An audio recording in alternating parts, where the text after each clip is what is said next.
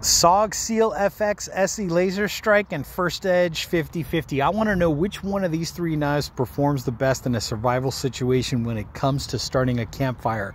I'm going to be splitting wood, I'm going to be batoning wood. I just want to know which one is the most proficient.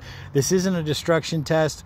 So basically what I'm doing is I'm going up to the San Gabriel Mountains March 2nd through the 5th. That's Thursday, Friday, Saturday, Sunday. Hey, if you're planning on being up there during that same time frame, let me know in the comment section down there below. Maybe we can link up somewhere, enjoy a meal together or camp out together, whatever, safety in numbers, all that good stuff.